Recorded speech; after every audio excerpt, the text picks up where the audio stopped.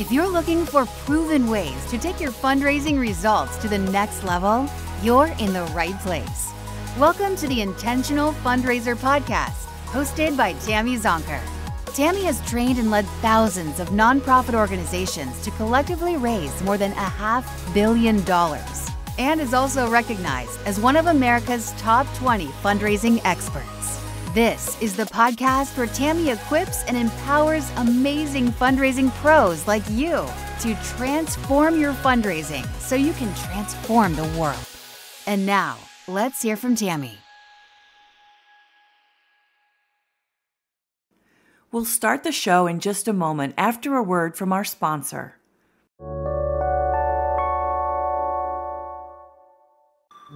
Support for this show is brought to you by our friends at Bloomerang. Bloomerang offers donor management and online fundraising software that helps small to medium nonprofits, just like First Tee of Greater Akron, a nonprofit that empowers kids and teens through the game of golf. After just 1 year with Bloomerang, First Tee of Greater Akron doubled their unique donors, improved donor stewardship, and raised more funds. Keep listening to hear how they did it, or visit bloomerang.com/intentional to learn more. Again, that's bloomerang.com/intentional.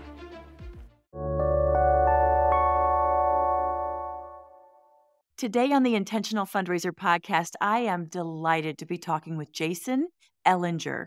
When asked to describe himself, Jason says, first and foremost, he's a husband to his beautiful wife and father to an amazing 2-year-old.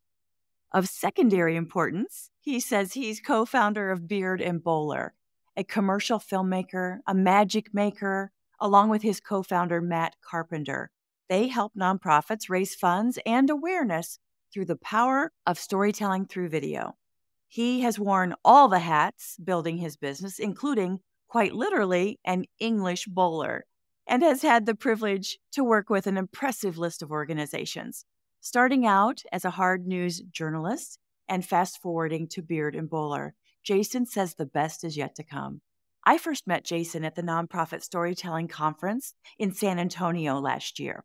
We were both speakers, and I was blown away. He's a phenomenal storyteller. He's curious, generous, big-hearted, and humble.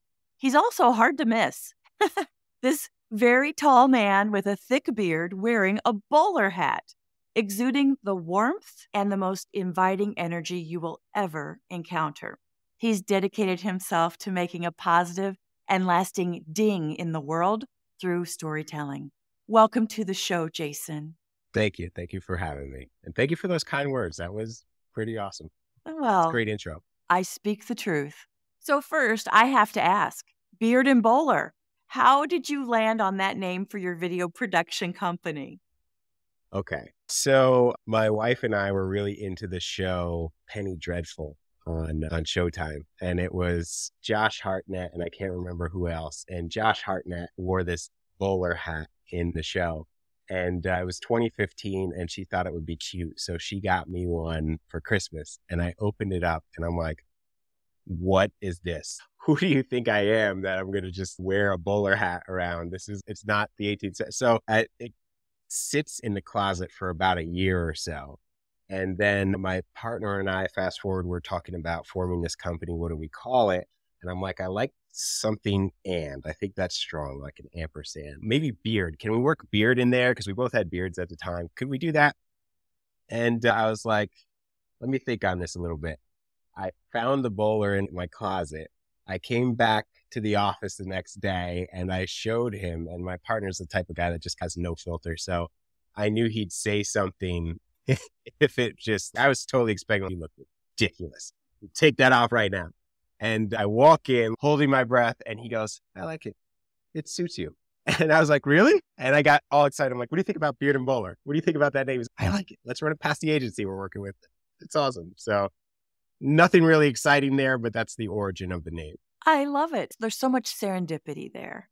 I absolutely love it. Yeah. And your wife essentially gets credit for it. Absolutely. I'll give her all the credit. So Jason, you know better than anyone that in fundraising and in life, storytelling is everything. So what's your process for crafting great stories through video? We have a pretty extensive process, and I'll try and nutshell it as best I can for creating videos. But it all starts with a discovery call. And a lot of times we'll get RFPs sent to us, or the nonprofit or the client will say, we want this, that, and the other. And we say, okay, great. Let's jump on a call. Let's talk about what your goals are, who your target audience is, where this is going to be played. Then we'll make some recommendations based off of that. I know there's a lot of GWCs, we call them, guys with cameras, who'll just show up and say, all right, I'm here. What do you want to shoot? You got some questions for me? What's your B-roll? And they put that all in a nonprofit. And I can tell they've worked with a GWC before when they get on the call and they're very hesitant and like realizing that this is going to be a big, huge process with a lot of work on their plate. And we say, we literally need you to introduce us to somebody and we'll tell you who. And then we don't need you again until the screening. You're welcome to join us on set and listen in. We have a little headphone station and video village for you set up, but we don't need you after that. We need to get some information from you now and some information in pre-production if we move forward, and then make some introductions for us. And we handle all the logistics, because what's happening when we're handling logistics for meeting anybody new is we're developing a rapport with the person that we're going to talk to, who's going to tell us their life story and some of their deepest, darkest stuff, right? So that rapport building starts early, because a lot of the people that we interview are working people and they have 2 or 3 jobs. So they are hard to get a hold of. Not all of them are on email. So you'll have to email a few times, and you'll call and follow up with a text, and then you'll finally get something back on text. You're going back and forth. They miss your first one. They miss your second one. And then you finally get on a Zoom call with them. And by that time, they are indebted to you because they know how hard you've reached out to them. And you're just like, hey, John, no worries. How's the wife and kids? It's job number 2 treating you like you already have a bit of a relationship. So that's just part of what makes people feel comfortable when they're talking to us on camera. But there's a pretty extensive pre-interview, maybe about 30, 45 minutes if they're a talker, where we gather some high-level information. And then we take that and we bring it back and find out the points that they were passionate and they were emotional, and we'll double down on those for our day of filming. And it's important to establish a relationship early on now. So that's a little bit into our process of storytelling. I love it. And I just want to distinguish, I think it was so powerful in that first bit when you talked about, like a lot of organizations do, they just say, well, we need a video. Can you do that? And you say, okay, who is the target audience? Who's this video for? And essentially, what do you want them to know, feel, or do as a result of viewing it, right? And sometimes that kind of clarity is just not present. So number one, I think that's absolutely brilliant.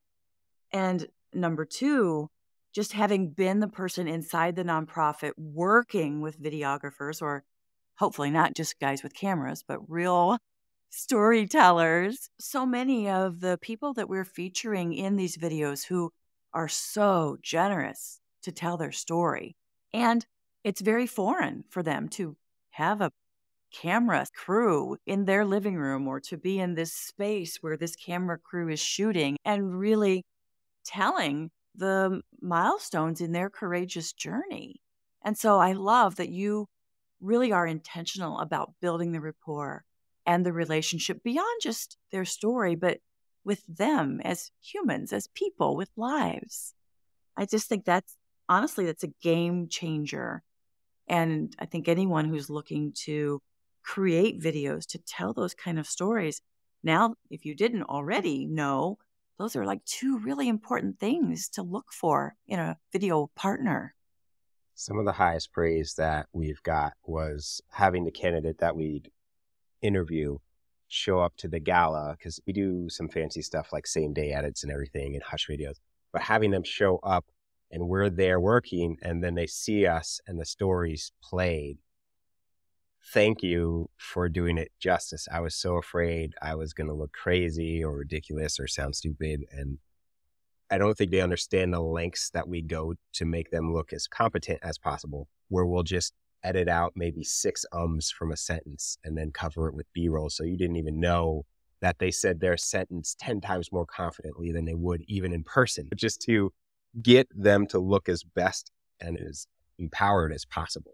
Yeah, to honor them. I love that. So talk to me about when you're working with maybe an executive director or a CEO or a board member on telling their story. I have found that sometimes they are the most resistant to open up. Like working with program participants is a cakewalk compared to working with some executives, because I think they feel like they have to be professional and impressive versus open-hearted and authentic.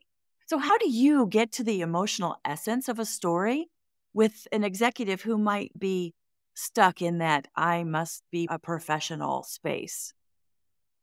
We work with both for-profit and nonprofit. And one nonprofit I'm thinking of in particular, the executive director was former high up at NBC, MSNBC, and came from a big communications background. And he's, there's no getting me on camera. And I think in our second or third year of working with him, he finally came on camera and you could tell he was tense. Typically, our stories are client journey, whether it's for-profit or nonprofit, but we will need that authority voice from the organization or from the company speaking to why and how that they were able to help and adding credibility to the client's story.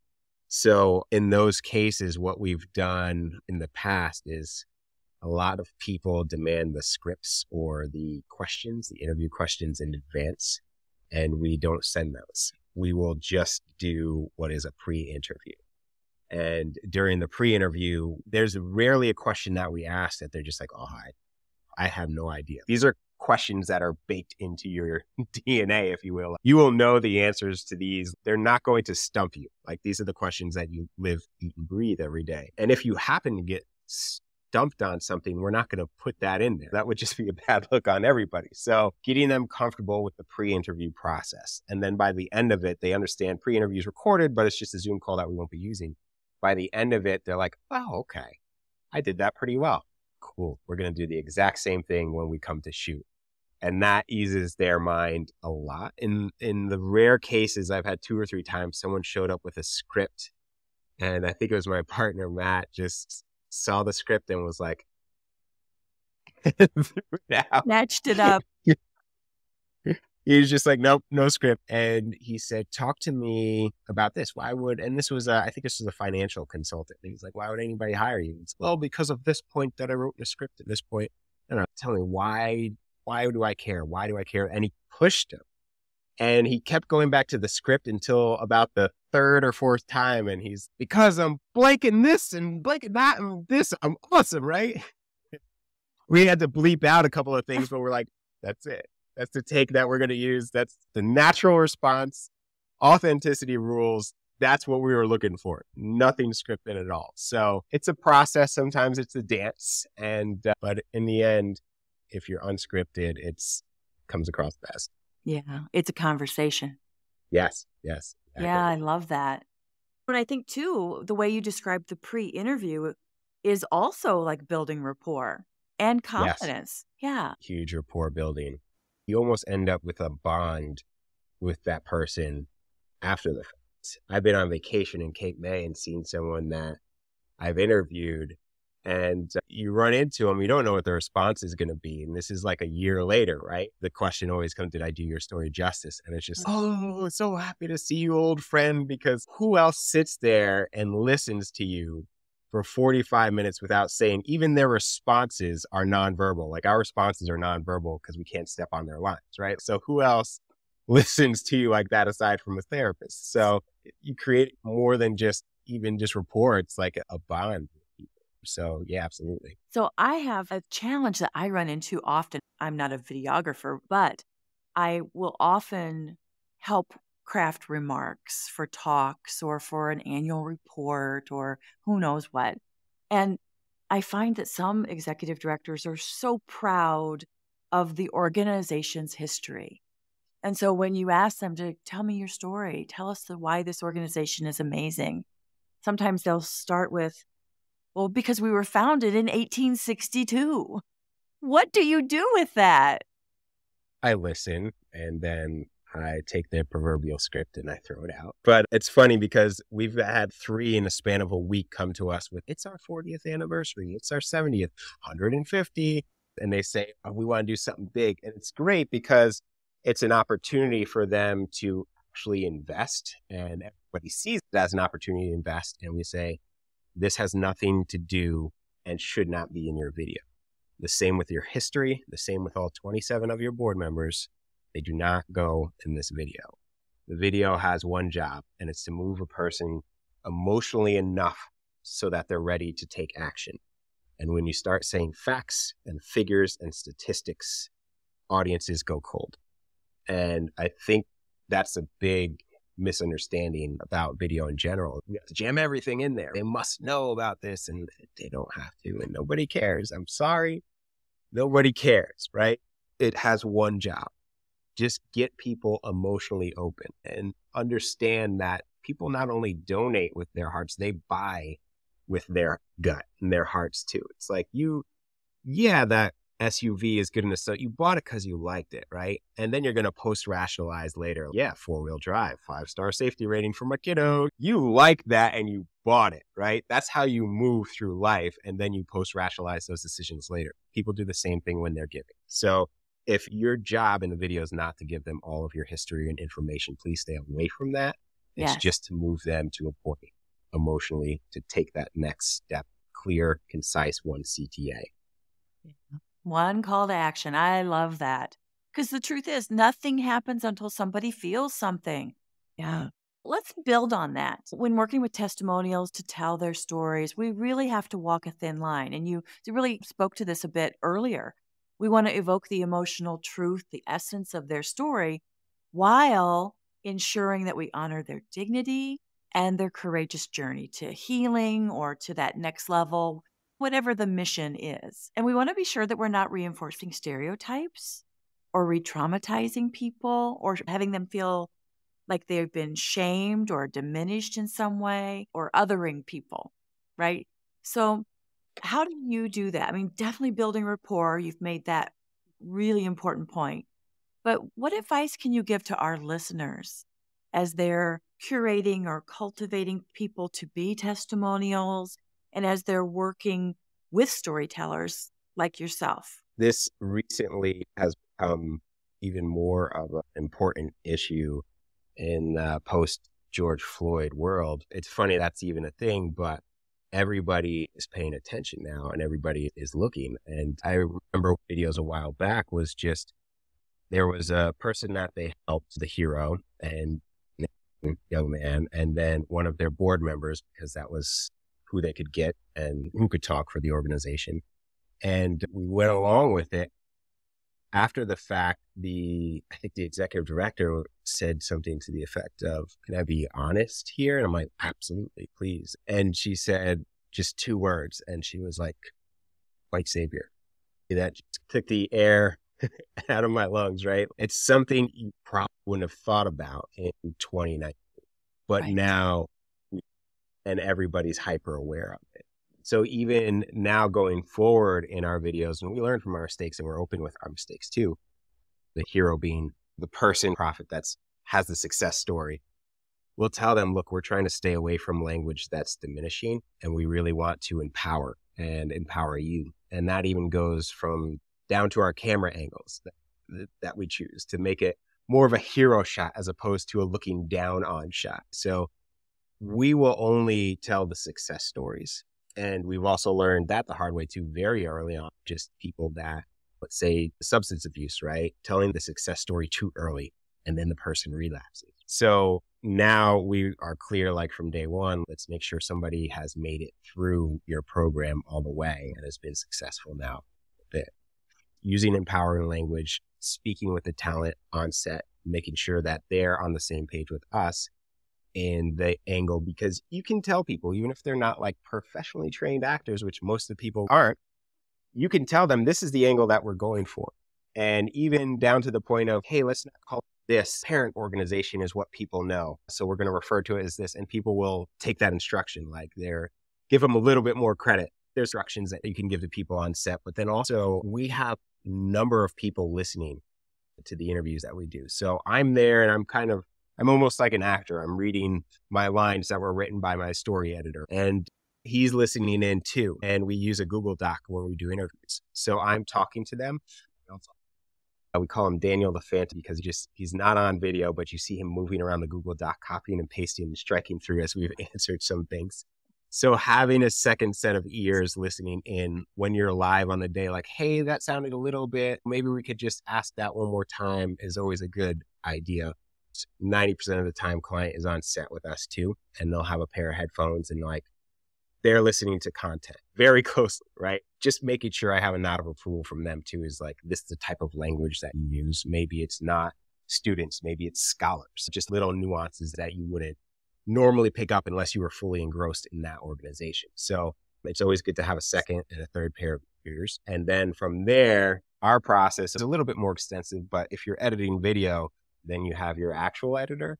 And then we sit down as a team and we review it all together and make sure that there's nothing that fell off or icky or was cut in a certain way that could just be misconstrued. So from there, we show the nonprofits themselves. And that's when maybe some of that language that they use that's specific to their organization comes out, and we'll get input on that side. So there's layers to it when we're doing the stories. If you're a smaller nonprofit and just don't have the resources, that's okay. And it's just good to be able to run things by your team. And chances are, even if you're writing a blog or a newsletter, hey, John, did this sound off to you? Probably is, if you're even questioning it. So whether that's somebody else you work with or even just a parent or a spouse, always have a second or third opinion before you send that out to make sure it's empowering. You told me a story once about a review you were doing, one of those early reviews with a client. And you said, look, so what do you think? And they gave you a 2-word response that kind of set you back a little bit, but it was an important learning moment. Would you share that with our listeners? We're big on sharing, but even more so our failures, because we want other people to learn from them and not make those same mistakes. And just as interviewing all of your board members and talking about your history would be a mistake, so is this one, but a little bit more delicate. And we were doing a client story, and it was a nonprofit. There's an Asian American gentleman, and there was a older board member who was our guide and our hero, and told a great story. They were both very well spoken, a lot of great sound bites. And then everybody loved it. And the executive director said something, and it was just like can I be honest with you? Like, she almost did not want to say this, right? But she was like, just 2 words. She said, white savior. And that was not something that was on our radar. I don't think that was really on, I mean, it was on people's radar, but not in like George Floyd world where it's everything is hypersensitive and everybody's looking and thinking about these things culturally, because we're now forced to take a look at just even the language that we're using, right? So for us, that was a learning curve. Like, hey, our guide is just as important as our hero, and they have to be representative too, so that it doesn't look like things are unbalanced. And even though that may not have been like a fair statement, considering knowing both of these people were successful, right? And it might not have been a fair statement, just the optics of it, right? So somebody who had not known or seen this organization might have thought that too. So those are the mistakes that we learn from and adjust and make sure that we are sensitive to now. Yeah, it's foolish, because as culture shifts, like I said, that would have been a conversation 4 years ago, right? But as culture shifts, so does the video and storytelling style that we use and have to be sensitive to. I think there's 2 really important lessons in that story. One, for me, it harkens back to Dr. Maya Angelou, and one of her amazing quotes was, when you know better, you do better. Absolutely. And we're learning, we're learning, and we're doing better every time we learn. And the key is to learn faster and honestly fail faster, Absolutely. Right? So we can all grow together. And the second, I think, really important point of that is you want to work with a video production company where you can have courageous conversations and no one gets defensive. You hear each other out and you say, I didn't see that. I see it now. Let's do something about it. So that's partnership, right? That's not like a vendor. That's a partner. We like to come in and say no ego. And with nonprofits, they'll tell you like, we don't like this and this is our hard-earned money. With some of the agencies that we work with that are large agencies, they're almost like scared to give you their feedback and then their clients' feedback. I know you guys are artists and you do your thing and this is like great and everything. And it's all right, man. Just tell us like no ego. You know your client better than we do. Like it's okay. We've got 2 revisions included in this. And if you need more, we can do that too. So nothing you see is final and you can always re-edit it. But we like to come in with no ego to make sure we're all on the same page, but also we're delivering the best product possible. And it's something I even tell new editors as I bring them on, like you have to have a little bit of a thick skin here because it's not that I am very nitpicky with what comes out of our shop because we want to be proud of it. But if I could duplicate myself, I'd have edits for my own self. So I like to lead with that line to let them know that there's going to be revisions and we're going to sit down as a team before client even sees it and try and pick it apart as best we can so that we don't get that from them, so that it's gone through 3 or 4, 8 revisions sometimes before draft 1 is seen to client. So yeah, no ego. We'll be right back after a word from our sponsor. First Tee of Greater Akron needed to switch from an outdated donor management system to something more user-friendly. With Bloomerang, they found that and more. Here's Executive Director Josh Smith sharing what he likes about Bloomerang. We love Bloomerang because it's very user-friendly. We're able to do more because our daily tasks of thanking donors and sending thank you notes have been cut more than half because of Bloomerang. Year over year, we have raised more funds. So obviously, I think Bloomerang's been a huge part of that. By investing in a donor management system that they actually love using, First Tee of Greater Akron was able to raise more funds and continue creating lasting change in their community. To listen to the full interview with First Tee of Greater Akron, visit bloomerang.com/intentional or click the link in the show notes. That's good. I think too, you're really igniting my thinking around this. I suspect it's really important to identify who are the reviewers and decision makers on the client side. Because just like a year-end appeal or a case for support, if you try to produce something by consensus, that's a recipe for disaster and diluting messages and conflict. So understanding at the end of the day, you started with this. Who's the target audience? What do we want them to do? What's the call to action? And ultimately, internally, who are the fewest number possible, I suspect, decision makers on this creative process? What have you encountered and what do you suggest to, say, a marketing director or chief development officer who's aiming to produce video for the purpose of fundraising, and they know they need some buy-in on the finished product before it's finished? So typically we like to have all decision makers, as in everybody who's going to have a say in the video, on the call day 1, from the time we're doing pre-production. Yeah. And the reason that's so important is because we take everybody on a journey. And we like to say one story, stay focused on that one story. The more focused you are, the better the results going to be. But also to make them, some of the things discussed earlier, this is not an informational piece. This is a story. It's going to have a little information in it, but just going to be sprinkled in there. So we're not going to go into the depths of your anniversary or your history or all of your board members. That needs to be a huge on setting expectations up front. So once they're there, they understand hey, we have questions, we've done research. We're not just going to show up on a camera and be like, let's go, on production day. They understand that, hey, these guys know what they're talking about. This is their specialty. And that a little bit of mutual respect is established up front, but then also the expectations of what this piece is going to be. And that it's not going to be 10 different interviews. It's going to be 2, maybe 3. And the more focused you get, the better. And then once we are on the screening, it's a lot easier, I found, to get decision makers and executive directors on the screening than it is on pre-production calls. It was like, yes, I want to see this. So I actually record the screenings. Like, I don't send over a file. I walk them in and I watch it with them. And that's some of my team's favorite piece. And I could tell like guys get a little bit tense when they're on these because sometimes the client doesn't understand the weeks or even month plus that they poured into this back and forth and arguing internally as a team to make it this.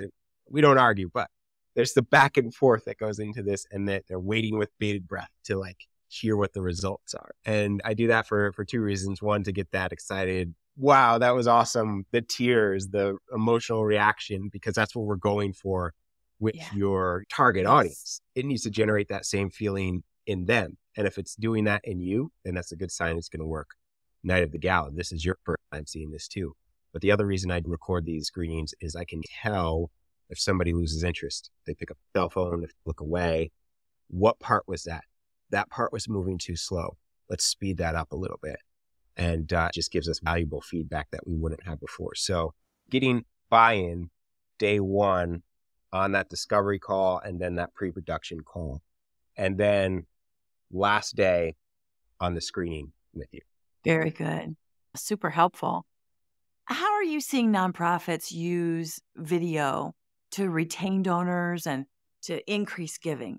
You mentioned some examples around, like anniversary gala or a fundraising event, but what are some of the other ways that video is being used effectively?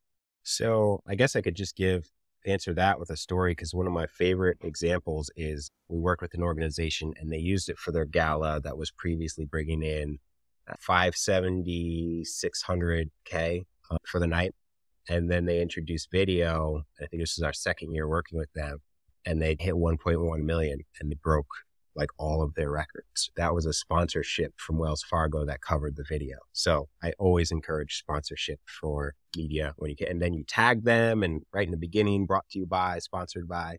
That same video that their executive director took to a chef. They did a culinary school where some of their clients going through rehab went through culinary school so they'd have a purpose with their life and they wouldn't relapse. One of the chefs that they brought it to had a bad relationship with one of their culinary students, and the relationship was closed. The executive director showed up with a success story from one of the students that they had.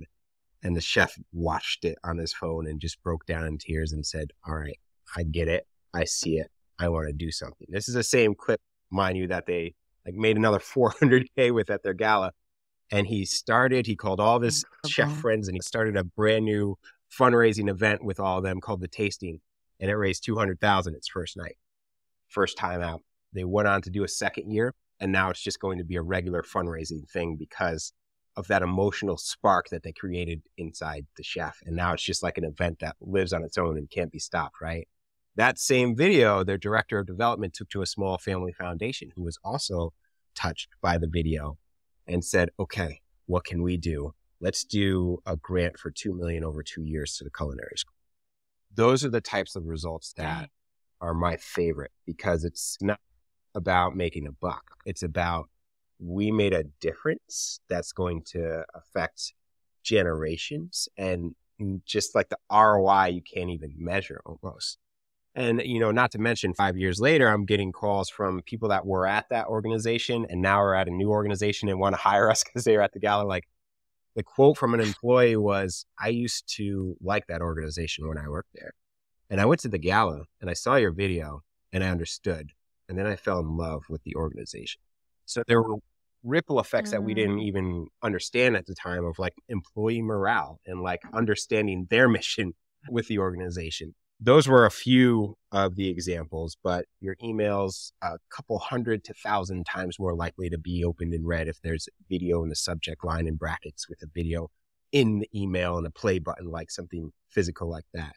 And these are facts from like marketing agencies that we work with that implement video into their client stuff, where, their clients are paying 10, 15, 20K a month to this marketing agency for these insights. So between email, landing pages, social media snackable pieces that we use to tease back to the main landing page, there are infinite possibilities. But sometimes my favorites are those one-on-ones if you have an active board going out there and doing their job in fundraising, a director of development who's worth their salt, right? This is their best tool. Like, who are you? Let me show you 3 minutes or less. This is who we are.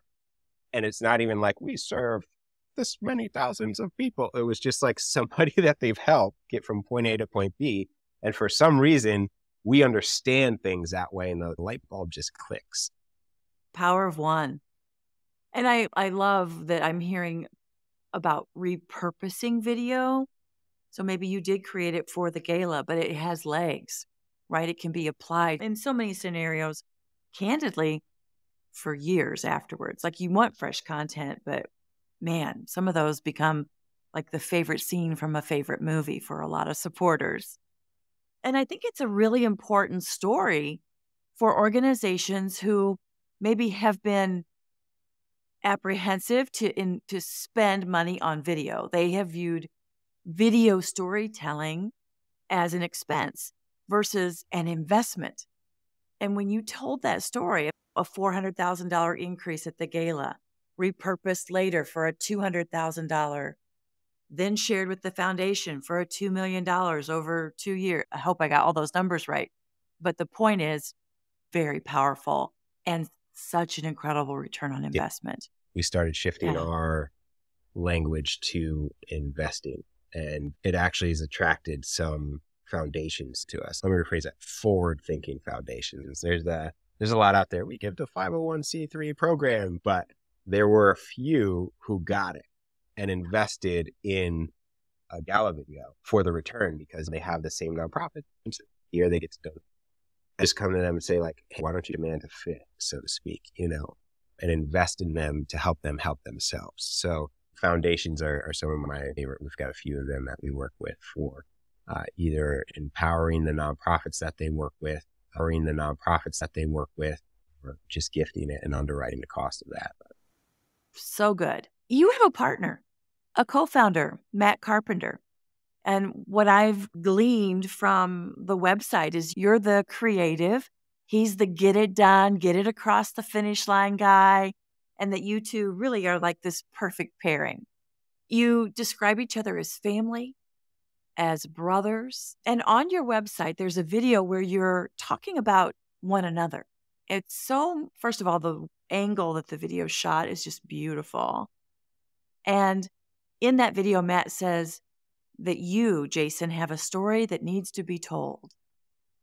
What's that story? That story, like any good story, has layers and thread lines, and begins with my experiences growing up. Another thread, high school and starting outlet to express myself. And then another one is what led me here to find my purpose kind of behind the camera. I think the best and most compelling is yet to come now. I guess what I could talk to you about is what led me here. And that was, I started this video company in 2007, and just in time for that recession, and married, need a day job, need some stability, some benefits, and end up wanting to stay in the same field and keep my senses sharp. So I get a job with the news. I was a hard news photojournalist. I had the 4 a.m. to noon shift, and we were a 24-hour news station, which means we had to have constant content on. We'd go to everything that the big news stations wouldn't cover, right? So every fire, shooting, stabbing, murder, assault, I was there covering it like before they even cleaned the blood off the scene. For me, that was my day in and day out. And I got to see a lot of the underbelly of New Jersey and New York, Long Island, a lot of the areas that I covered. And I think a low point for me was my second 11-year-old funeral, where the reporter was just tweeting on her phone, as was her job, kind of like me without looking up, and says, get the mother, like the mother. And as I'm going to the mom, like, first of all, what do you mean get the mother? But second of all, as I'm going to this weeping mom with now cameras around her who just lost her son, I'm still kind of justifying it to myself. Like, hey, maybe somebody will see this. Maybe somebody will learn. Maybe I won't be back here again. And the next month, week, day, even, I'll be back in the same area. Same sort of thing. And it kind of dawned on me, maybe I'm doing more harm than good in telling all the negative of what's happening. And don't get me wrong, you'll see like occasional feel-good stories on the news with puppies, or the nonprofit who's made it and got to the news, but they quickly skip over that. And they did none of those stories justice. And I remember hearing from a guy who worked for The Record. He was a still photographer, and those guys saw some stuff. He knew what I was attempting to do. I had just started planning that with my partner now. And he goes, I'm the hero. I got a guy. His name's Willie. He's on the corner of Dr. Martin Luther King Jr. Boulevard and Rosa Parks. And if you know anything about the hood, like the streets that are named after those places, stuff goes down. So, and he's on the intersection of the corner of two of them. And he's across from two burned down buildings on an empty lot where two other buildings probably burned down to the ground. And there was nothing there. And he took the land and he started, nothing would grow because the dirt was so toxic. He was so committed though, he brought in his own dirt to grow on the land. The guy was working a full-time job. He was about 70 when he started this. And he's from South Carolina, right? And in Patterson, nothing would grow there. He brought in his own dirt. He teaches the kids in the area. He mentors them how to work the earth and dirt with their hands. He's a positive example to them. And he owns a farmer's market every other weekend. And if you can't afford to donate to what he's got going on, here, take a bag of fruits, take a bag of vegetables. And what ended up starting to happen was the area around him just started getting better. Like store across the street that was burned down, got rebuilt. And now it's like a thriving community shop. And then his garden itself is just like this little oasis when you're passing, like, you know, when it's crowded in those areas, like house after little house after little house. And then this little beautiful garden there. It's just like a little oasis. Those are the stories that I wanted to tell. If I could tell that story every day, I'd die happy. Those are the stories that are going to inspire the soccer mom from the next town over to do her own thing, because it's so, I don't want to say small or insignificant, but it's a consumable step that people can take. And they don't know that this is, and people might be scared to follow that voice inside them that's saying that you should do this or you should do this. I can't. Who do you think I am? Like, well, I'm not made or equipped for that. If we could shine a light on all the people that are already doing that in the world, I think that would inspire a lot of other people to act. So that became our mission. That was to tell the stories that are going to inspire the world to positive action instead of the negative ones. I love that. And that's more than a little ding in the world, right? Or really significant. Thank you for sharing that story. It's really beautiful. All right, Jason, at the end of each episode, I like to ask a few insightful questions just to add a little more value to our listeners. So are you ready? I think so. All right, let's do it. The first question, what's the best storytelling advice you've ever received? Sarah Elkins, she says, I think it's printed on a mug somewhere too, your story doesn't have to be epic to be meaningful. The longer one is we use the 7 elements of story in all of our stuff. So it's just something that you have to just understand that it is very calculated. If you look at a Pixar movie, I've actually timed a lot of the Disney movies I watch with my 3-year-old to see from the time the villain goes away or the problem is solved to credits is a matter of moments, like a percentage of the movie, like holding the tension. So there's a formula that every single movie and TV show follows for story. And there are 7 elements to story. So I'm not just going to say like, oh yeah, go out and tell a story. There's an actual formula. We have them on our website. We give them away if anyone is interested, but there's an actual formula that you need to follow to tell a good story. Yeah. That's the long answer. Science and art. What book do you recommend to our audience and why? Donald Miller's Story Brand. Depends where you're at in your journey. Like if you're an entrepreneur, I always say start with Why by Simon Sinek. That's my favorite starting place. And then $100 startup and lean startup. But if we're talking about story and how to effectively communicate, Story Brand is just one of those books. It makes things where so abundantly clear with multiple examples on how you can just clean up your website, your communication, messaging to be clean and concise and consumable. Because we have a lot going on. We're hit 3,000 to 8,000 pieces of marketing per day. And if you are not very clear and intentional. Even if you show a loved one, someone who cares about you and is invested what your work, and you're not clear, it might be too much for even them. So Story Brand is one of those books that just like will really help you get clear like this. Awesome. We will include a link to that in the show notes. What are the 3 most important traits a successful storyteller must possess? Patience and or silence. When we interview people, we don't respond with words. So we're in a Zoom call, we interview people. Even on set, I'm in a teleprompter and I'm interviewing people.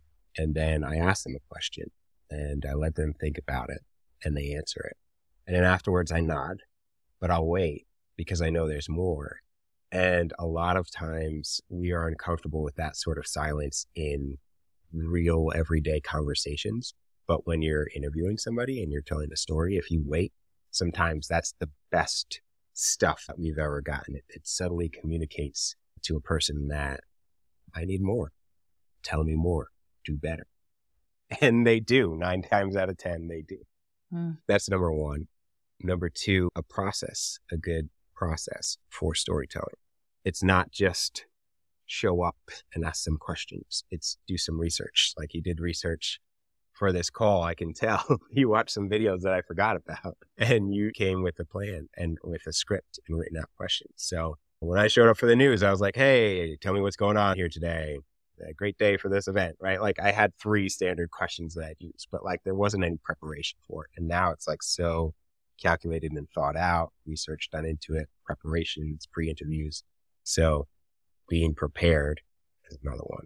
And if you're telling your own story, just don't underestimate the power of your own story. I tell my story 2-3 times a week sometimes. The affinity it creates with anybody new that I meet, sometimes I forget and undervalue the power. That's great advice. What's your favorite fundraising or storytelling tool? You know, I'm a little biased here. I mean, I wouldn't be in it doing this if I didn't think it was video. I think video has the potential to affect the most amount of people with the least amount of effort and input. Don't get me wrong, it is a lot of effort and energy that goes into a piece, but we live in an age of digitalness and it has the potential to go anywhere. Just anybody that you send to your website can understand you and what you do through a good story.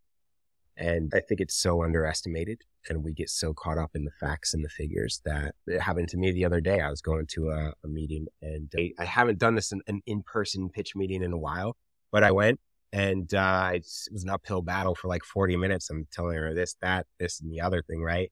And then she was like, let me see some of your work. And I showed her a video and like her and her assistant, tears everywhere. They didn't even know the organization, but it was just like, immediately I got a handshake, let's do business. And that's how like, it wasn't even our video. It was like another organization's video. And it was just so powerful that it did its job. It opened them up emotionally. I've just seen the power of it, a well-crafted video and story within that video. Love it. Good, good. How about your favorite nonprofit conference and why?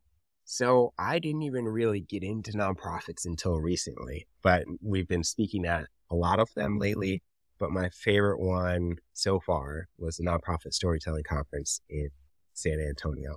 We are speaking at the Big Innovation Nonprofit Marketing Summit. I haven't been to that one yet, so I don't know yet. But so far, that was my favorite one. The in-person community and even the digital community on Whova was some of my favorites. So yeah, I'm eager to learn about more too. So I'm curious about yours.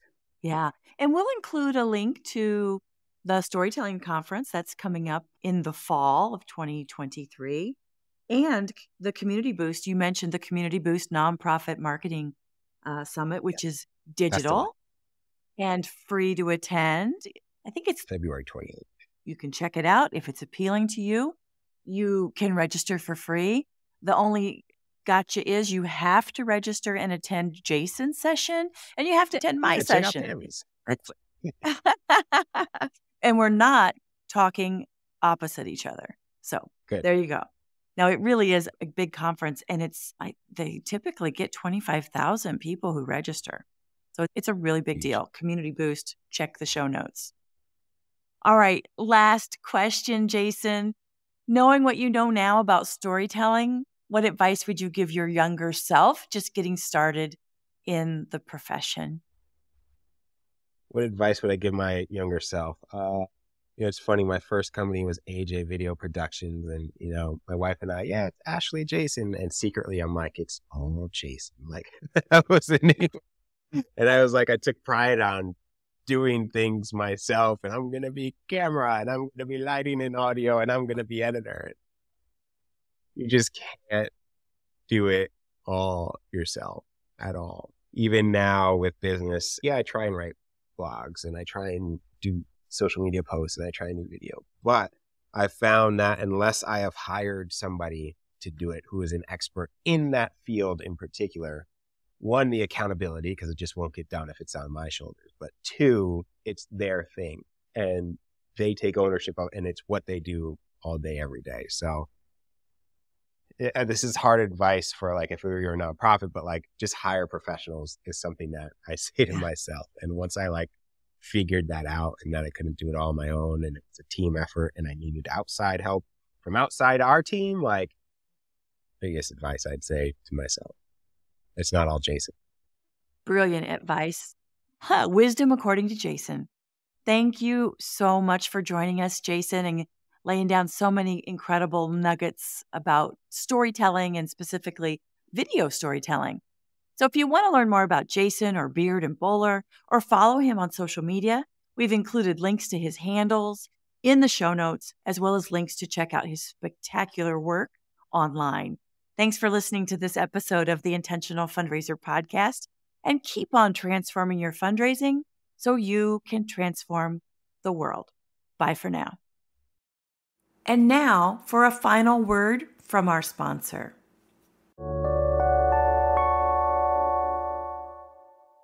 Thank you to our friends at Bloomerang for supporting this episode. If you'd like to learn more about how Bloomerang can help your nonprofit acquire, retain, and engage donors, or learn how First Tee of Greater Akron doubled their unique donors, improved donor stewardship, and raised more funds in the first year with Bloomerang, head over to bloomerang.com/intentional or click the link in the show notes.